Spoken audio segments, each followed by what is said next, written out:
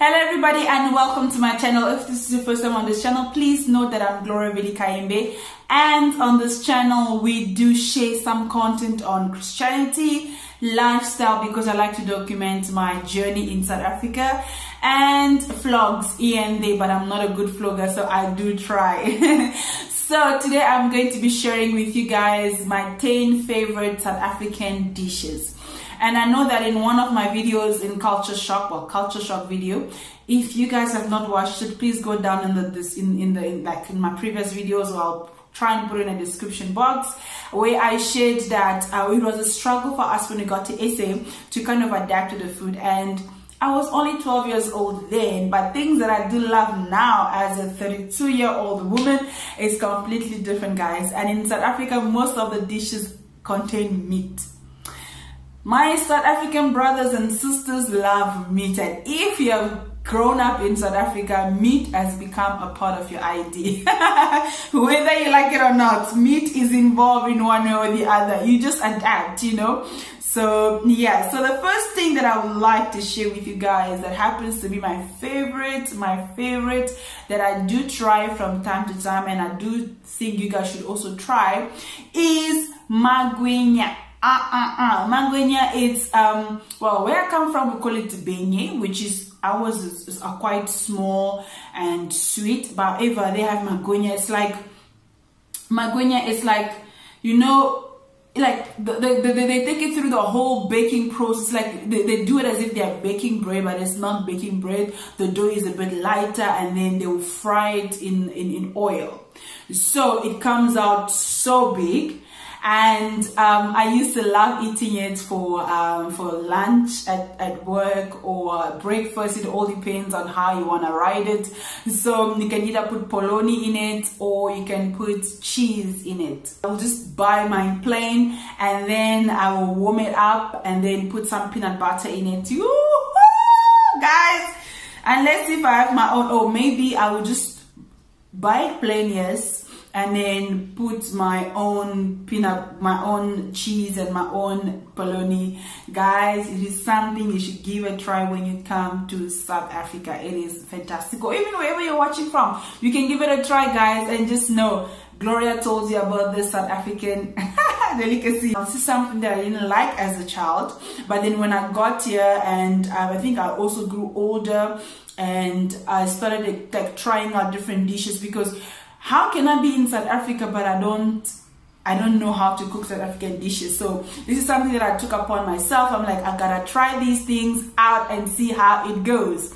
So the tribe, which they call mohudu. Guys, please, I want to learn how to speak your language properly, because my closer brothers and my closer friends did not teach me how to speak certain things properly, because they only spoke English to me. Hello. So yes, mohudu is usually cooked or eaten with steamed bread. You know, speaking about steamed bread, one of my friends said that she started baking at the age of 3. So she's the one that actually taught me how to bake, because I was struggling. I would try different dough, I would try different flour, and my bread would just come out like a rock. You can literally hurt someone with the bread that I was making, and she was like, So one day I gave her a call. I'm like, my friend, please just guide me through it.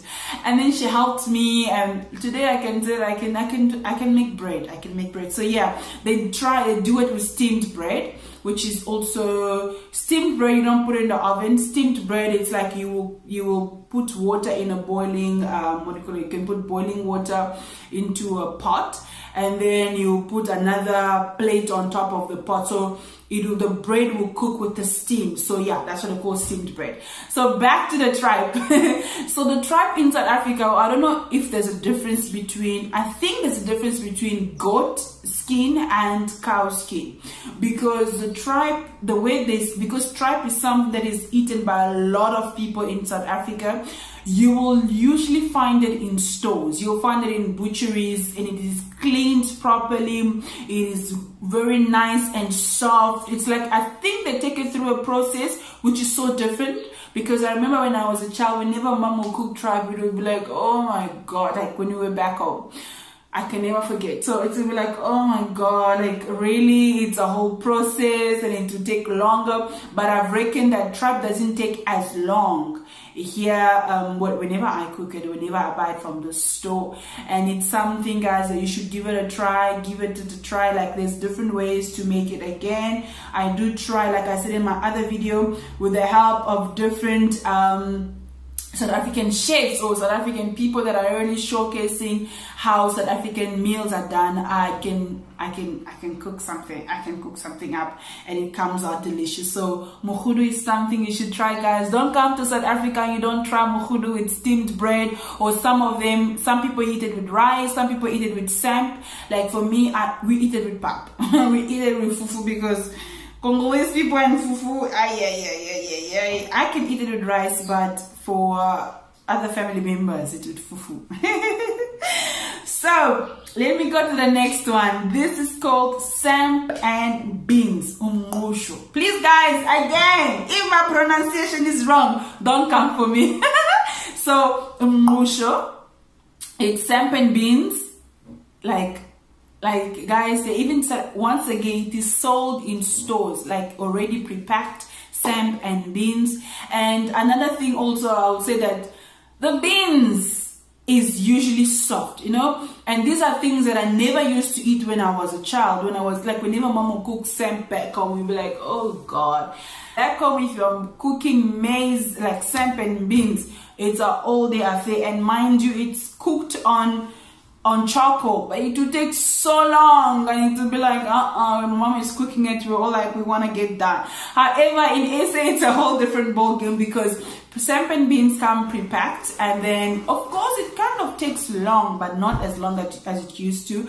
But guys, this is something you can try out for your family, for your children. Introduce it to them instead of them eating the same thing every single day. Sometimes it's good that you give it a try, and it's quite delicious. So mosho, and sometimes you can even add meaty bones in it. Like mine, I would try sometimes to put in beef bones. So I'm getting hungry. And then let us leave mosho. Now let's go to every Cape Townian knows this, fish and chips. And you know, I underestimated fish and chips so much until when I went to my homeland. I went to visit my homeland in April this year. Like, I wanted to order some fish and chips, yeah, because I'm used to how fish and chips come, like whenever they serve it to us here in SA, like, you know, it's a whole thing. But then, and it's quite affordable. So when I went home, we went into this restaurant, and not a restaurant, it was like a supermarket. So I wanted to eat the fish and chips. And I'm standing there looking at the fish itself, looking at the chips, looking at the fish, looking at the chips, and looking at the prices. I'm like, what?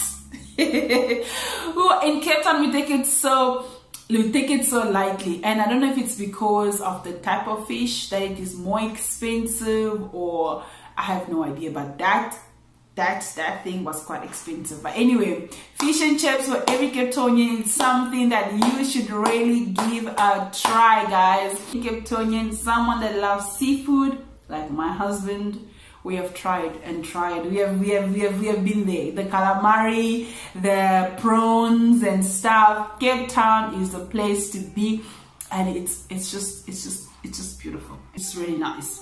And then the next one is pochicos. The pochicos, cooked mostly by my colored brothers and sisters, or Afrikaners, I can say it like that. The pochicos is a mixture of different stuff, like they're just cooking it all in one pot.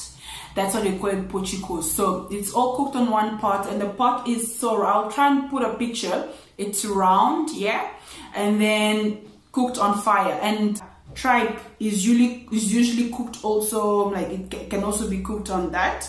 So it all depends, but however, Portugal is a mixture of different food in one pot. And I remember one of my friends' mommy, like my high school best friend's mom, she's colored. So she made, for those of you who don't know what colored is biracial. So she made a nice, is it acne? Yo guys, it was so nice, but it was very spicy. I remember eating it for the first time. I'm tearing up, but I keep eating. They're like, Gloria, calm down. I'm like, it was so nice, but then it was so hot. But then yeah, it was a good experience. And every time when I went to visit them, I remember in my high school years, my mom would be like, I know what to do for you. I know how to cook for you. So it is very nice. You guys should try. Once again, if you want to experience these things, just go to make friends with South Africans, and they will take it to the right places and ask them. Just be, and one thing I've learned is that sometimes they feel like we don't want to learn about their culture, about their food. But as long as you live in Easter, you are bound to want to learn about their food, about their culture, and that's what makes you diverse. You know, as an African, it makes you diverse. So yes, Portugal is a want-to-go area. And one of my favorites, guys, I'm smiling from ear to ear, is butter chicken. Imagine eating butter chicken with the roti. Yo guys, and this is a dish that I haven't even mastered. Like, there used to be a spice that Unilever used to make that had the butter chicken spice. I still haven't mastered how to make butter chicken, and I'm still struggling, guys. I am struggling. But butter chicken, please, if you're making butter chicken, I think it should be included as part of like wedding menu or something. And you invite me to a wedding, I'll just be on the butter chicken roll. I'll just have that with roots, and I'm like, peace, I'm done. So yes, I love butter chicken with the roti. Some people can also eat it with rice, and I've tasted butter chicken from different restaurants, like different Indian restaurants or Indian cuisine, and I've noticed that it almost tastes different on almost every place. But however, some people really know how to make a killer butter chicken. Like, whoo! Okay, let me land the plane now, guys. Let me land the plane. Now I am going to tell you guys about the braai. Braai is the South African, well, it's a word for, it's an Afrikaans word for a barbecue. So when you come to South Africa, you should know that South Africans look for a reason for them to braai, for them to have a barbecue. You don't have a barbecue only when you're meeting up with friends. You could just, well, there's an occasion for everything. Meeting up with friends, coming together as a family, or there's an holiday, public holiday, we braai. Like, what is a public holiday like in South Africa without braaiing? So yes, braai, once again, you have a mixture of the meat, like of a sausage rolls. You call boerewors. And then boerewors, and then you have for those who eat pork, there is pork. For those who eat beef alone, there is beef, there's chicken. And then on the side, you get some potato salad, you get some coleslaw, you put some, well, it's coleslaw the one mix, but anyway, you get some salads on the side. But my favorite side when it comes to barbecue, or braai, is creamy spinach. Guys, my South African brothers and sisters, this is something I'm still learning how to do. I haven't mastered, is how to make that creamy chicken. But the things that you should really try out. And look at me, I'm smiling, talking about food from ear to ear. It's a crime. But anyway, guys, thank you so much for watching this video. Please let me know, what are your South African favorite dishes? I've only started the ones that I've tried and the ones that I'm good at. The others, please introduce to me. Like, I would like to know, because I want to know more. I want to know more, yes. I want to know more from what I already know. and let us see, maybe I might end up liking it, my children might like it, or anyhow. So thank you so much for watching this video. I will see you next time.